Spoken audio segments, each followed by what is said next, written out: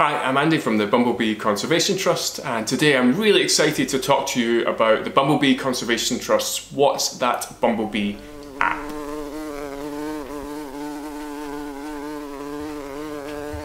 The What's That Bumblebee app is free to download and is available for both Apple and Android devices. It's designed to be used by absolutely anybody, regardless of their age or their bumblebee experience. The overall aim of the app is to get people looking more closely at bumblebees and hopefully having a bit of fun, while at the same time developing some basic bumblebee identification skills and becoming a bit more confident in identifying bumblebees too. In this video, we're going to have a quick look at the What's That Bumblebee app, and I'm going to show you some of the main features and how to use them.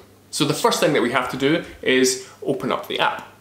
And I'm going to do that on my phone, but I'll also stick a phone up here so that you guys can follow along with me. Now, the first thing you'll see when you enter the app is the home screen.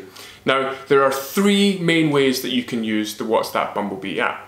And the first one is if you've seen a bumblebee when you're out and about and you'd like to try and figure out what type of bumblebee that is, you can use the species information pages to help you do that. So, if you have a quick look on the app, we've got 8 species of bumblebees on the app. These are the 8 most common species. There are actually 24 species of bumblebee in the UK, but the vast majority of all the bumblebees that we see will be one of these 8 most common. So to keep things nice and simple, we've just included those in the app. So let's say, for example, we think we might have a buff-tailed bumblebee. We're going to click on the buff-tailed bumblebee, and that will take us into the buff-tailed bumblebee's species information page. Now you'll see on that page we've got some identification illustrations at the top, and we've got the queen. If we scroll to the left, we've got the worker, and again, if we scroll, we'll have an image of the male.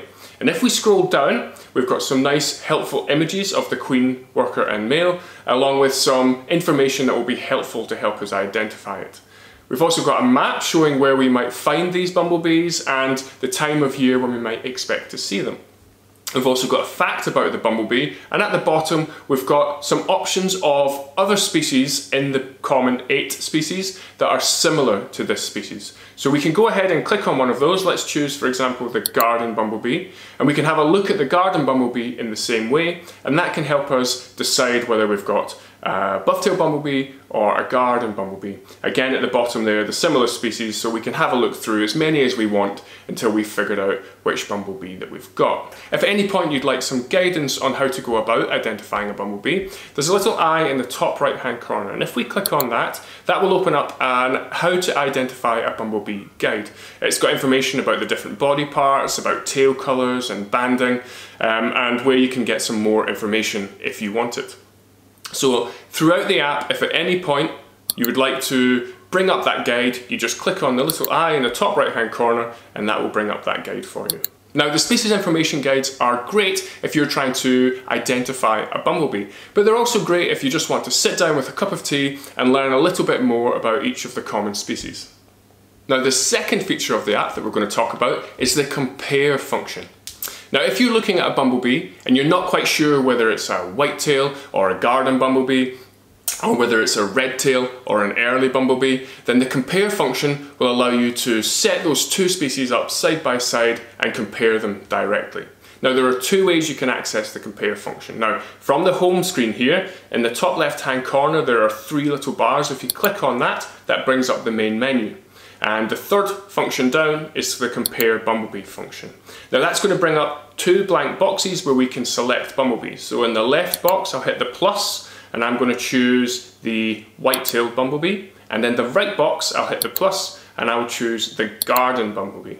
Now, you can see from the screen that that lines up the queens, the workers and the males, along with the distribution maps and any other information about those species side by side so that we can compare them directly.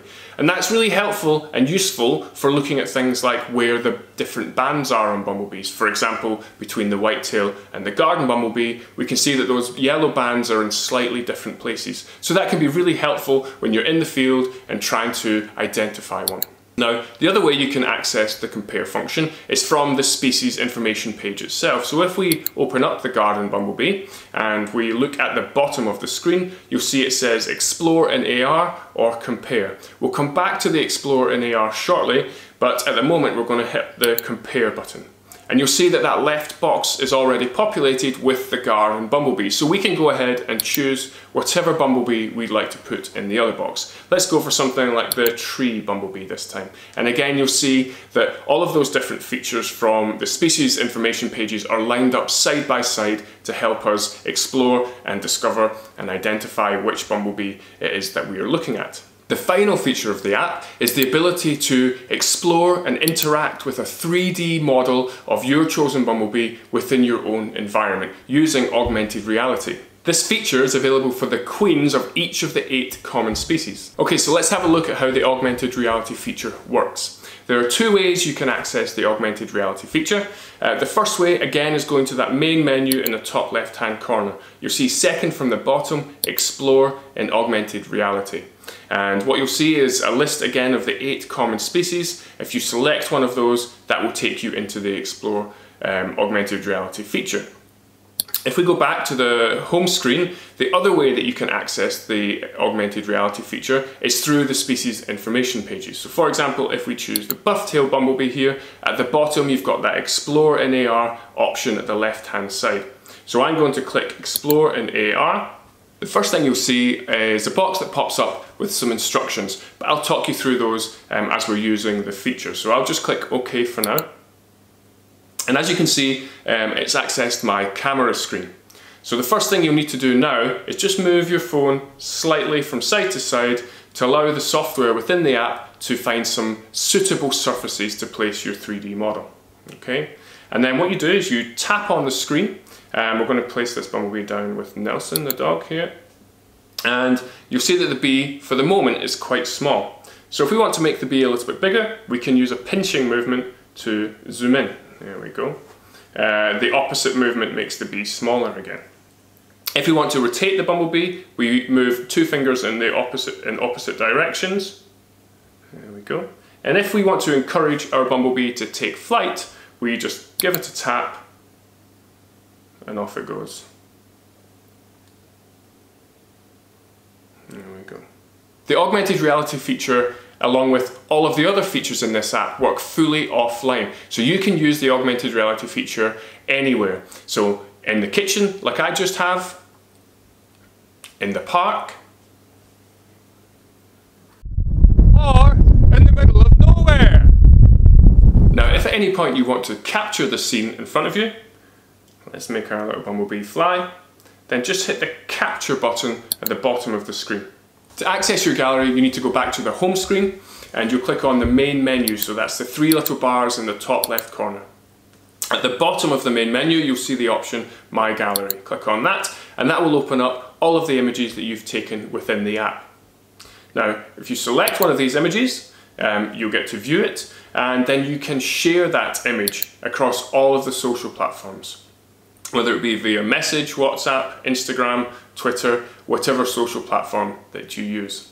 If you are sharing a photograph that you've taken within the app, why not tag us in your post and use the hashtag #What'sThatBumblebee. All of the relevant information is on the screen now. The What's That Bumblebee app is a great way for absolutely anybody to engage with the bumblebees that they see around them and to learn a little bit more about them. It's also a great way to build confidence in basic bumblebee identification. To find the app, just go to the App Store or Play Store and search for What's That Bumblebee. It's free to download and don't forget to tag us in your posts.